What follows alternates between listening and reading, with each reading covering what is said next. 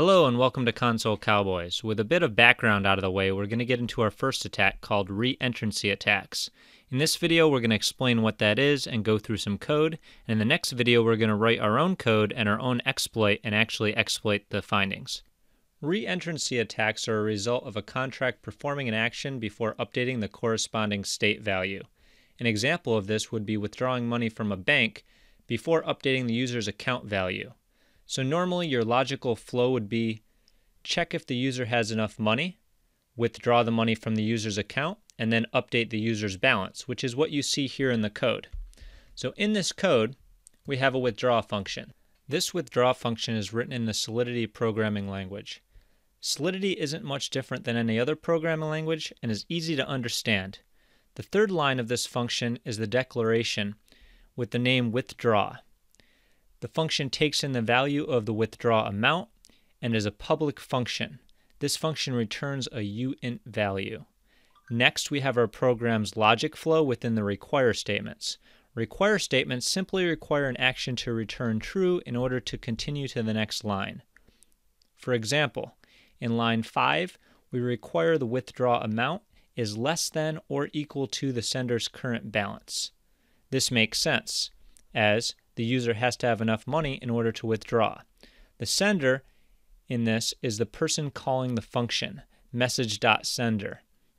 Once we have established that the sender has enough funds for the transaction, in line 6, we use call.value to send the withdraw amount to the sender.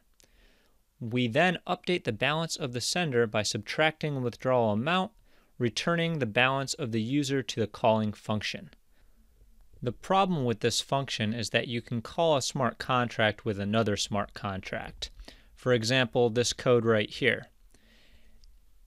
And when it's returned, it will call something called a fallback function. So here, we will call the withdraw function with our amount, and when it comes back, it'll come to our fallback function.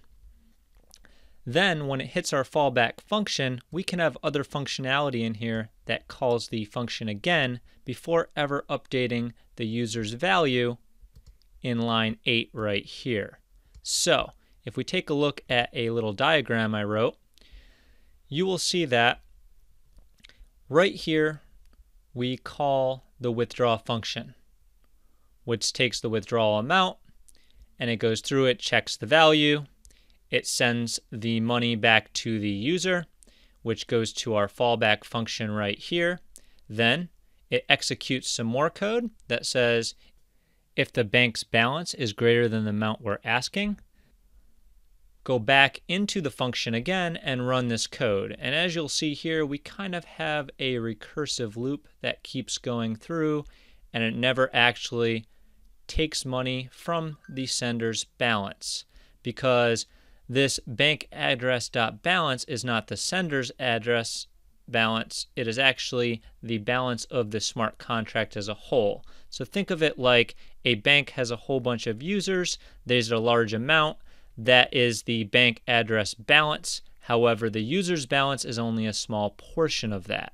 So what will happen is we go in and we keep recursively taking out money until the bank is completely empty. And now our calling user has all of the money in the bank, not just the money they originally contributed. The reason that this works in this recursive loop is that because we never actually get to this statement where we withdraw our amount from our balance, every single time we check that our withdraw amount is less than our balance, it's always true. So we're actually just taking money from the whole and not money from ourselves until we finally run out of money in the bank and we end up down here. I hope that explanation all makes sense. In the next video, we'll evaluate a whole program and start writing our own code that can interact with that program, and then we'll finally exploit the reentrancy attack live. If you learned something in this video, hit the like button. If you want to be updated of new videos, hit the subscribe button.